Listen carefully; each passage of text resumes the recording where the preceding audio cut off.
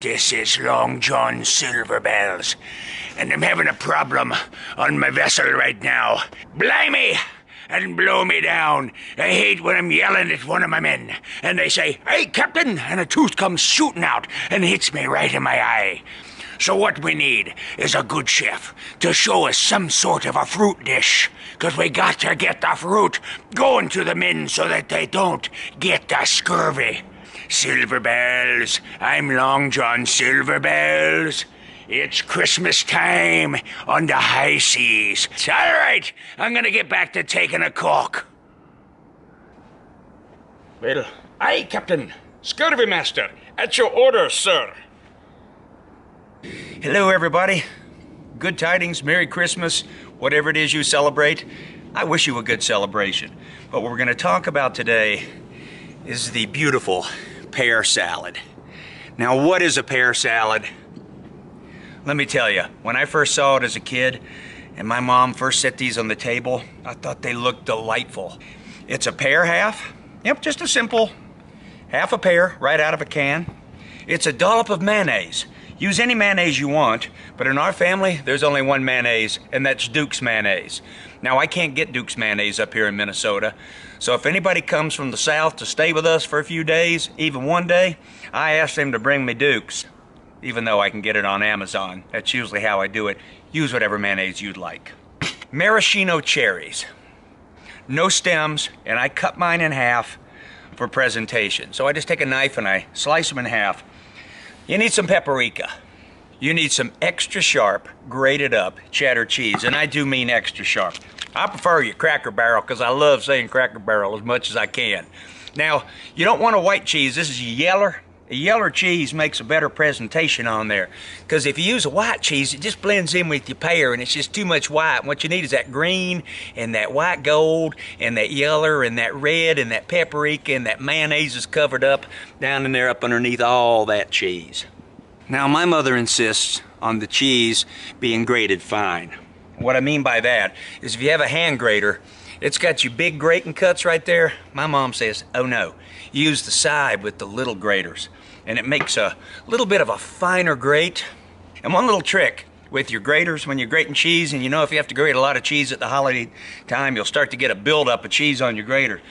Spray it with a little bit of Pam first, and you won't get as much of a buildup, and you can grate away. And I feel great for telling you that. Now, number one, take a lettuce. Take any kind of lettuce you want. Back in the old days, Mom always used iceberg because people didn't use arugula or romaine that much. But I've got romaine lettuce here, and I always considered the lettuce just as an appetizer. My mother would always try to go, "It's a salad, son, eat the lettuce." I never did. I always just ate the pear and all the other stuff, and that's still what I do, but it looks nice on the lettuce. Then what you do is you take your mayonnaise. Now, I use from my Mother Silver collection, her teaspoon, and you put a dollop of mayonnaise. I take a little short spoon here just to kind of put that right into the hole of the pear. All right? Boom.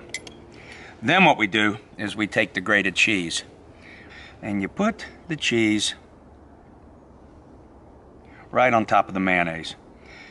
Nice blob. I like a lot of the cheese on there. Next, you take your maraschino cherry half. I just use my fingers because I like to press it right down in there a little bit. And the way I put it, I don't put the smooth side up, I put the cut side up. Don't know why. My mom always did. I think it catches a little bit of juice, so that's what I do. Well, that one popped. Put one here and put one there.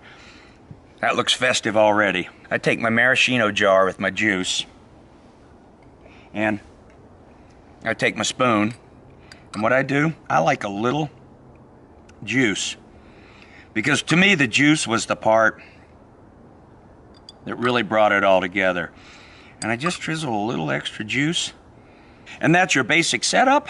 Then you take your paprika, but just sprinkle a dash around on it like that. You don't need too much, and boom, that right there is your pear salad. And the one thing about a pear salad is they taste better the next day when you bring the leftovers home and that thing's sitting up against some turkey and some casserole and some ham and it's all smashed up and the cherry juice is down in there. Not meant to be at with your fingers. I'm just doing that to show off. So the history of the pear salad in our family. First time I saw it on a Thanksgiving. We always had it in our family at Thanksgiving. We had it at Christmas, I'd say about 50% of the time. When we were lucky. When I cried and said, Mom, can we have the pear salad? I love it so much. I think she got the recipe from my Aunt Hun in Enoree, South Carolina. And we always considered the pear salad, as my dad used to say, he put it politely, he'd say, son, the pear salad is a pauper's sorbet. And I'd say, what does that mean, Dad? He said, well, sorbet is something you eat, son, in between courses to cleanse your palate. And the pear salad is your pauper's or your poor man's sorbet. So it looks beautiful on a holiday table. It's easy to make. You might be a hit with it. Some people might think it's gross. Good. That's more for you. And enjoy your holidays. And be kind to one another. At least for a day. Well, my name is Long John Silver. SilverBells, SilverBells, it's Christmas time. I'm so pretty. Come on, Bean.